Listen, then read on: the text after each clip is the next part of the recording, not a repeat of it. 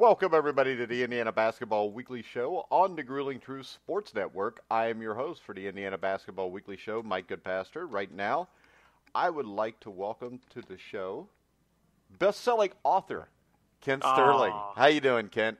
I am doing great. I'm enjoying myself being a best-selling author and enjoying really the eve of what I think is the best college basketball day in Indianapolis throughout the season, as long as there's not a Final Four here.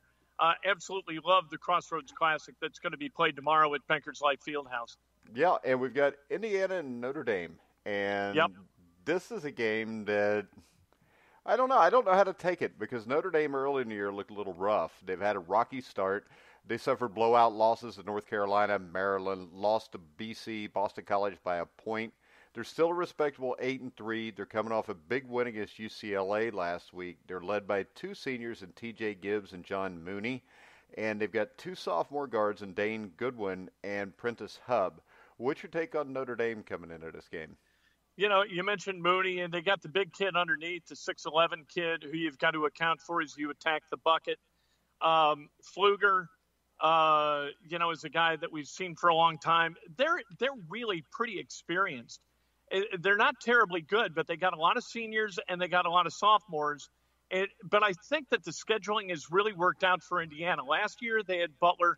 I think that was a good year to have Butler.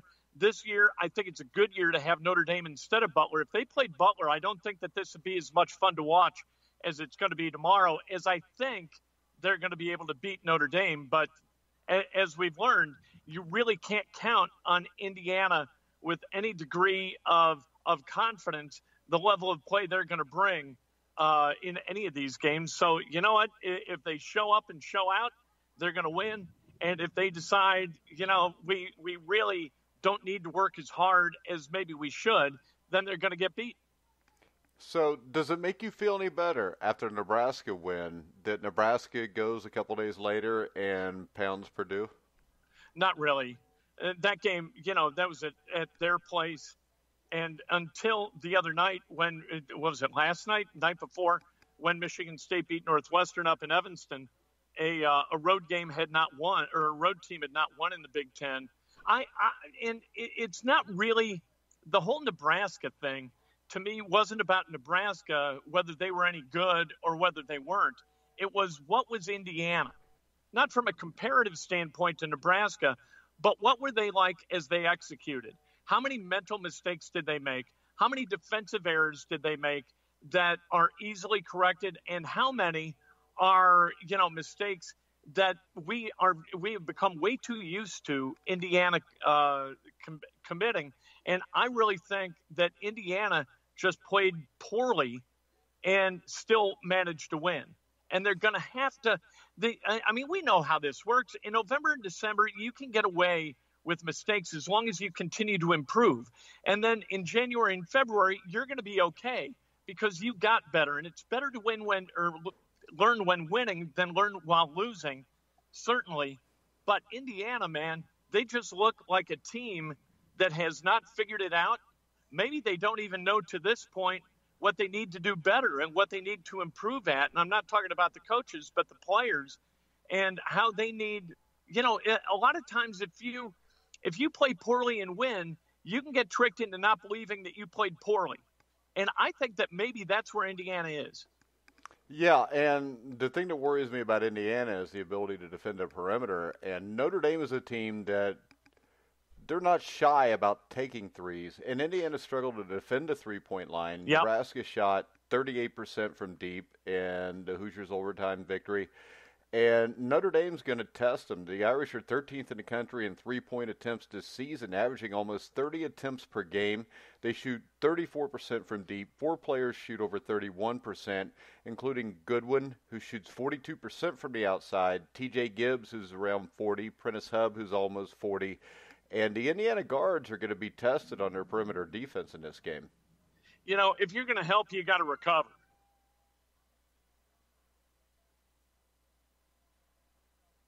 And recover defense. And Indiana has not been good at recovering, and they need to get good real quick.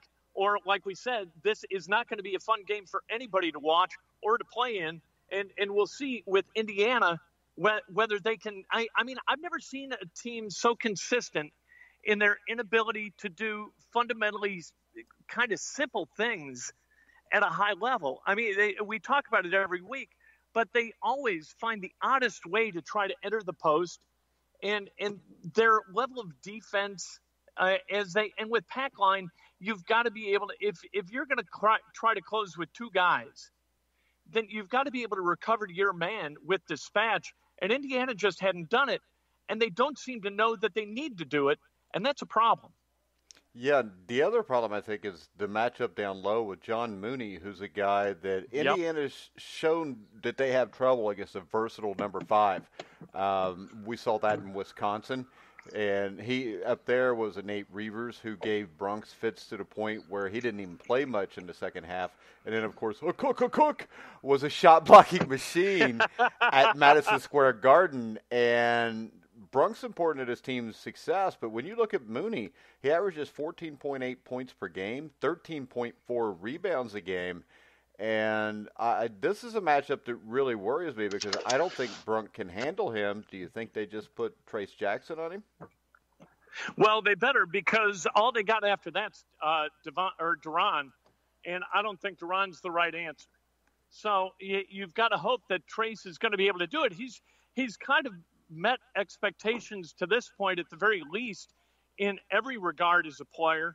So maybe that is something that he's going to be able to do.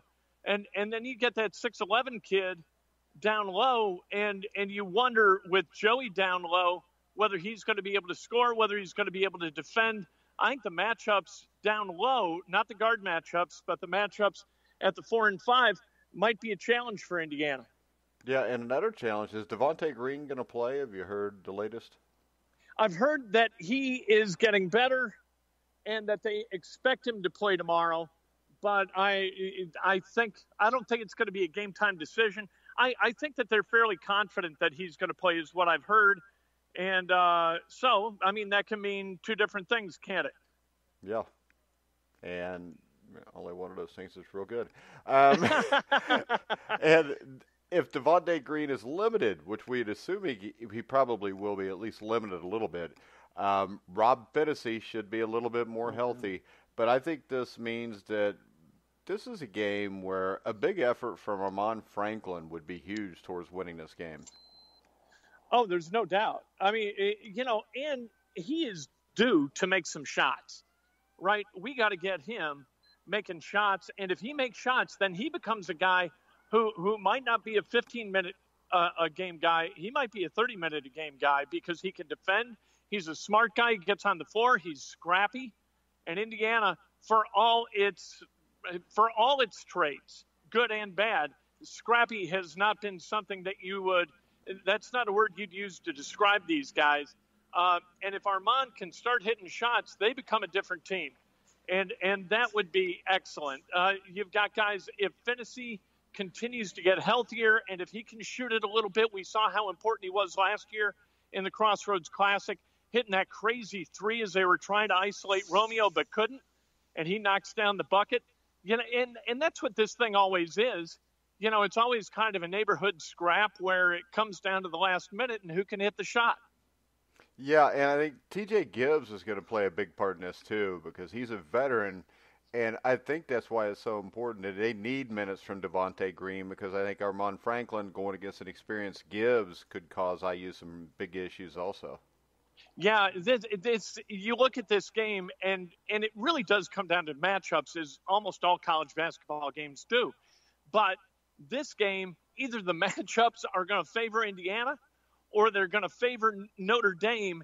I don't think that it's going to be where, you have any kind of equanimity, which is in direct opposition to the other game with Butler and Purdue, where those teams, they're not mirror images of each other, but they're really, really close, especially if Matt Harms can't play.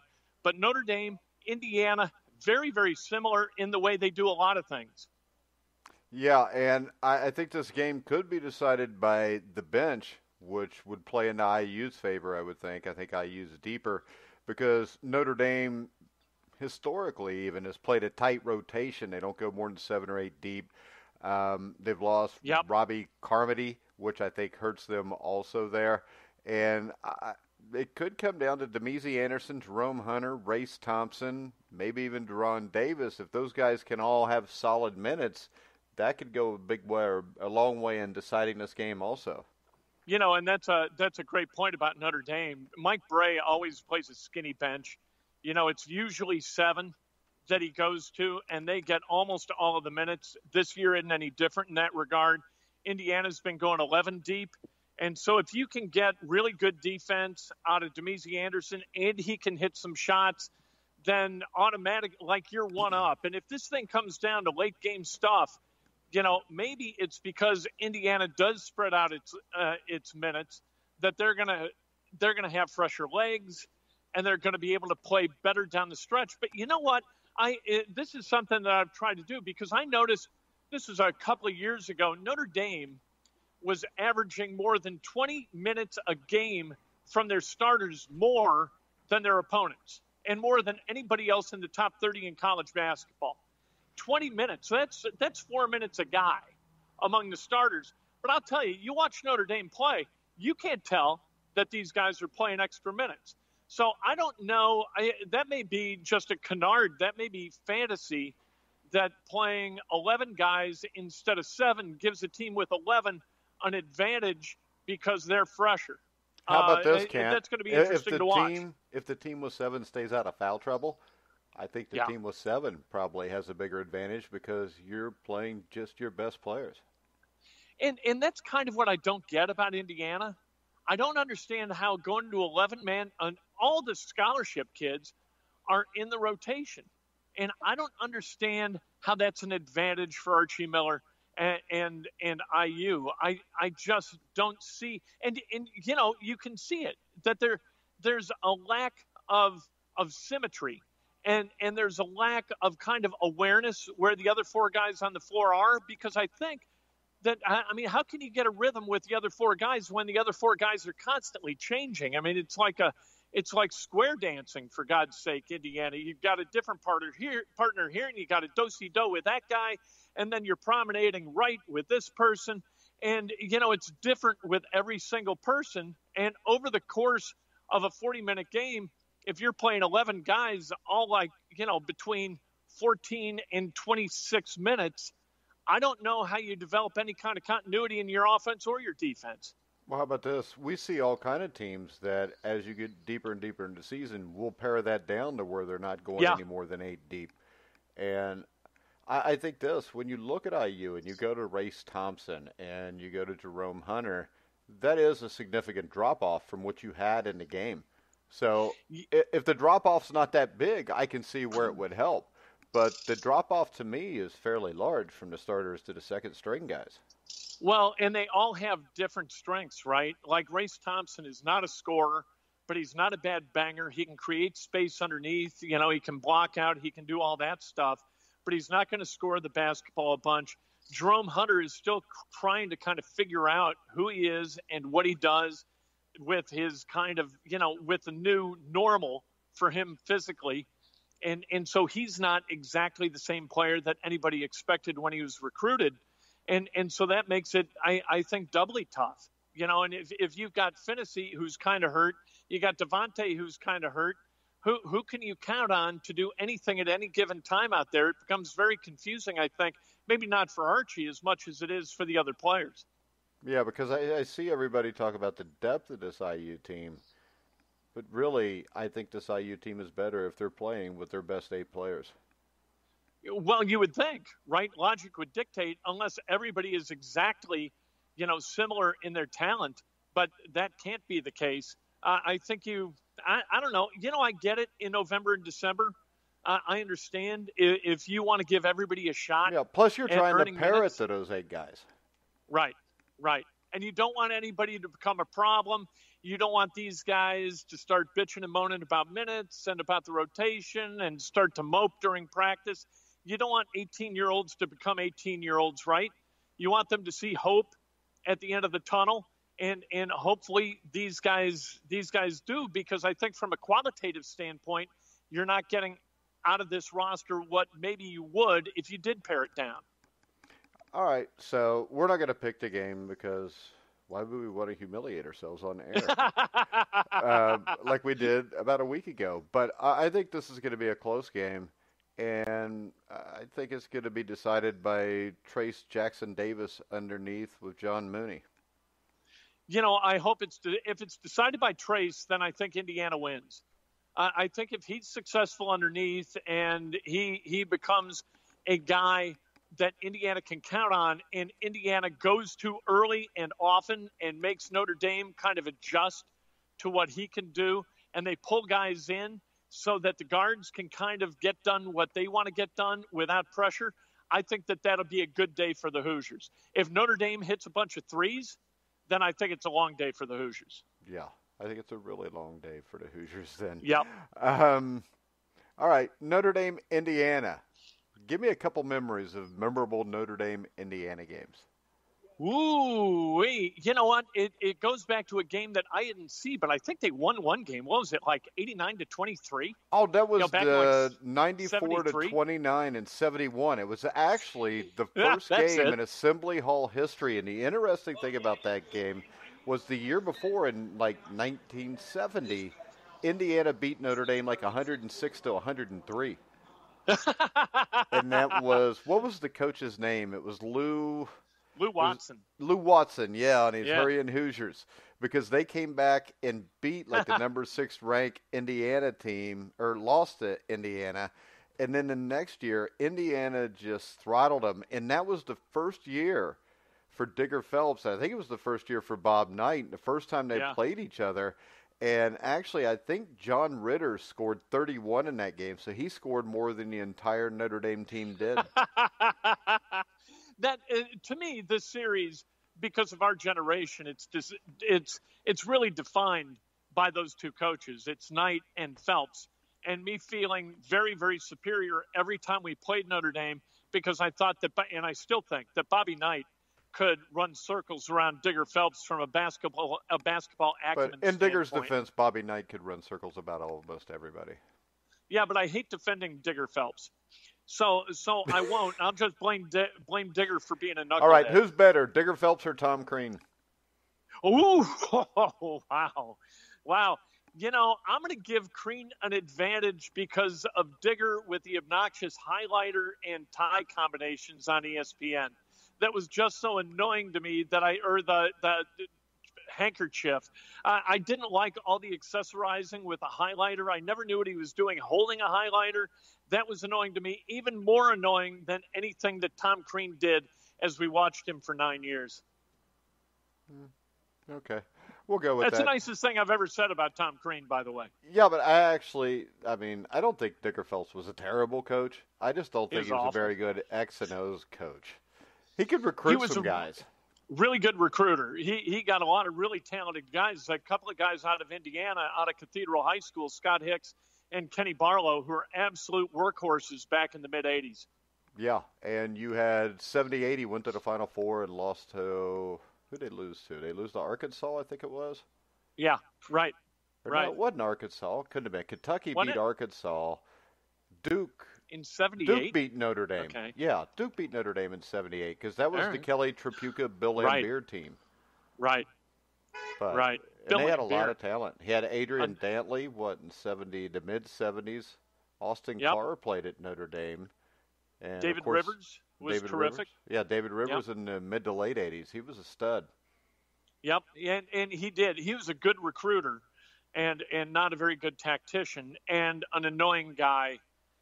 Here's a Digger Phelps story. I used to work with Eddie White up here in Indianapolis, and people at Indy know Eddie. Hosted a radio show, and now he works for the Pacers. And Eddie used to be a part of the SID cotillion up at Notre Dame. And I said, Eddie, all right, I don't like Digger Phelps. Tell me a story that's going to make me like Digger Phelps. And he said, okay, I got the story. So he said, I'm playing with Digger up in South Bend at an outing, a charitable outing. We're playing a scramble, and Digger is holding up play by going into the woods. He's going into the woods. Every shot he hits, he gets his ball, and then he goes into the woods. And this happens for like 6 holes. And finally I say to Digger, what the hell are you doing in the woods? Digger, and he said, Eddie, I got to tell you, what I'm doing is I'm looking for golf balls. I'm looking for golf balls because I go out to that celebrity thing out in Lake Tahoe. I sign the golf balls and I give them to the kids, and the kids just absolutely love it. And so that's Eddie's story to make me like Digger Phelps. What Digger was doing, instead of going to the Walmart and spending $50 on a bunch of old Pinnacles that he could have signed, he's holding a play during a scramble where these guys are getting around the course in 6 hours because Digger is insisting upon looking at balls, like I said, rather than going to the Walmart and spending a few bucks on new ones that he could sign for the kids. And so I liked him even less. Well, in Digger's defense, though, they probably spent all the money on Parsegian, Devine, Faust, and Holtz while he was there. So he may only been making like $12.75 an hour or something. That could be.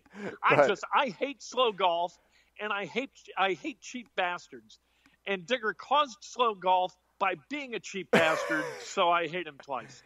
So, once again, Tom Crean or Digger Phelps, which one do you hate the most? I don't believe Tom Crean plays golf. So I'm going to have to side with Crean again because if you don't play, you can't hold up play. All right. Good enough. All right. Real quick, I wanted to bring this up because I had a buddy, Bobby Sheridan from the Sheridan Report, who's been on our shows before, who brought this up the other day, said he hadn't seen this before. But if you look at the Big Ten standings, Michigan State's at 2-0, Northwestern's 0-2. Every other team is 1-1. Isn't that something? How is that possible? I think now what we see is, I don't know that the Big Ten is as strong as we might have thought it was a week or two ago, but I think it's a lot deeper than what we thought it was at the start of the year. I think it's stronger at the bottom and weaker at the top. Yeah. I don't think that there's any kind of elite level play in the Big Ten to this point. Maybe it'll come. Maybe Michigan State's going to develop. Maybe Michigan will develop. Maybe Ohio State, they got beat, but you know what? They have looked really, really good. That win against Villanova, they looked awesome. And so maybe that capability that we saw in November translates to dominance in January and February. But I would agree. I mean, you try to pick this conference from who do you pick for last? Who do you pick as the doormat? I would have no idea who's going to finish last. No, because the teams that have surprised me so far are Illinois and Rutgers, because Rutgers beat up a really good Seton Hall team who beat Maryland the other night. Well, I'll tell you what. There's coaching in the Big Ten like doesn't exist in any other conference. Steve Peichel can flat coach. Brad Underwood can flat coach. These guys are terrific coaches. Fred Hoiberg is a really, really good coach. Not great in the NBA, but he didn't have a whole lot to work with the Bulls. They're not very talented. Well, coaching the talented. NBA is a lot different than coaching college. But you better have your tactical X and O's or your X's and O's. You better have those down. And I think that's what we saw with Hoiberg out at Nebraska against Purdue. And against Indiana. I thought he out-schemed Indiana. They couldn't outplay Indiana. They couldn't outscore Indiana in the end. But I thought we got out-schemed. And so you got coaches in the Big Ten from top to bottom who are really, really, really good. You know what, though? I think the Illinois and the Rutgers and all these teams in the middle, I think the coaching may be better than what the coaching is at the top. Because I don't think Maryland's that's a good overly point. Impressive at being coached. I don't think Michigan is. Michigan State, of course, they got Izzo. You can't argue with Tom Izzo. But outside of that, I mean, I think it's possible that the mid-tier programs could end up moving up more and more as this year and the next couple of years go just because of that coaching. Yeah, we don't know what Juwan Howard is yet as a coach. But I think that we can, to your point, we can kind of infer what Brad Underwood is because of what he did before he got to Illinois. Yeah. And now what he's doing at Illinois, I think they've got a chance to be pretty good. And Peichel, I know, is a really good coach. I think Pat Chambers is a terrific coach. I'm so happy, not for Indiana, I'm unhappy, but for a guy like Chambers who could have easily been fired a couple of years ago. They didn't fire him. They stuck with him. And I think that the guy is going to have he ain't going to be 12th. this year in the Big Ten, you know? Is that an oops? Because I don't think that was a really properly put together sentence because you threw ain't in the middle of it. Hey, that is just basically a shameless way to plug your book, by the way. If you want to plug away now, you ought to. You know what? I've made a lot of mistakes, as you're well aware, Mike, and I continue to make mistakes. And this book chronicles 37 of them. 37 chapters, all mistakes that I've made or adventures that I've had and what I've learned from them. It's called Oops, The Art of Learning from Mistakes and Adventures. It's available on Amazon.com as a book. You can get it as an ebook for your Kindle or whatever. You can get it as an audiobook. I sat in the studio, recorded this book, read it orally, 6 hours and 40 minutes of me telling stories that make me look, frankly, ridiculous. Damn, and there's 37 of those? Yeah. Yeah, and I could write a second book. Julie, my wife says, you know what? I can't believe you didn't put this story. I get that every day from her. You go, oh, here's another story. If this book, if it sells a lot, you can do a second one easily. Here are 6 great stories that you can tell about yourself. Like, I got nothing better to do with my time than extol my lack of virtue and my stupidity. So 37 times, and you're finding more. Maybe you should have named the book like Not Again. I mean, I don't know. And that's what it is. You know, I mean, you know, you see things and you've coached, and so you know that life's all about mistakes and what you learn from them and how you deal with adversity. So here's a book that it kind of, you know, without shame presents some mistakes that I've made and some adventures I've had and what people can learn from them. And so if you go onto Amazon and you search Oops and Kent or Oops and Sterling, there you go. There it'll be. There you go. And 5 days from now is Christmas. It would be the perfect stocking stuffer. It is. And you don't even need to get it shipped if you order the audiobook or you order the ebook. It's delivered electronically. Miracle of miracles. I know. That's something. You know, I remember when I live in like Aurora, Indiana, and I moved into Lawrenceburg, Indiana, and there's nowhere. And it used to be like exciting when we'd like go to the mall 30 minutes away in Ohio because they would have like a Barnes and Noble bookstore and you'd actually get to look at books. Isn't that nice? It's so quaint. The concept is so quaint, right? Yeah. And the thing was, a lot of times you couldn't find what you wanted and there was no way to get it. And now there it is. Yeah, it's amazing, the technology now. And I mean, it just blows me away that it used to be a huge deal to go to a bookstore. And you know, I love going to the mall still. And I love going to the bookstore and just kind of browsing and seeing what catches my eye. But in this case, do it online. And know that if you're the kind of person who enjoys laughing at the expense of others, this is right up your alley. The mall. I'll tell you, I think the last time I went to the mall, I went to the Tri-County Mall, which used to be the big one around in southwestern Ohio. And they used to have 320 stores. Now it's down to 45. And half of the mall was like a ghost town, and there was nobody there. You know, there's really one mostly functional mall in Indianapolis. It's called the Fashion Mall up at Keystone at the Crossing. Yeah. And it's still mostly full and still kind of a vibrant place, kind of a high-end place.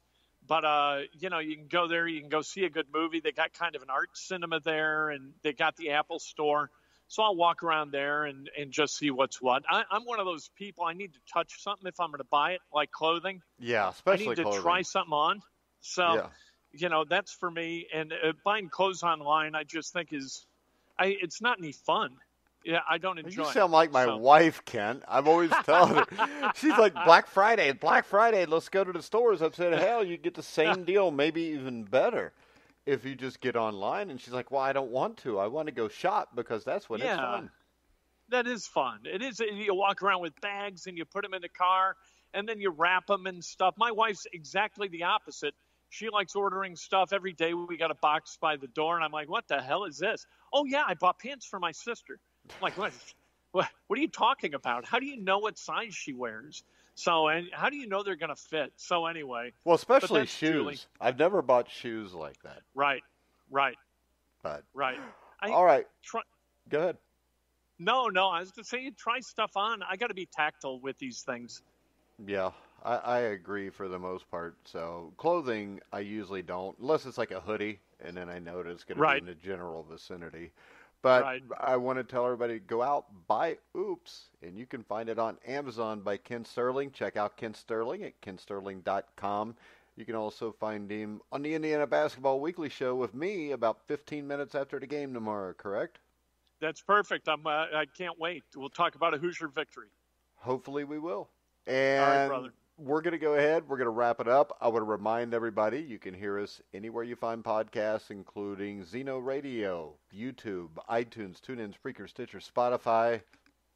So for now, for Ken Sterling, I'm Mike Goodpaster. You've been listening to The Grueling Truth, where the legends speak.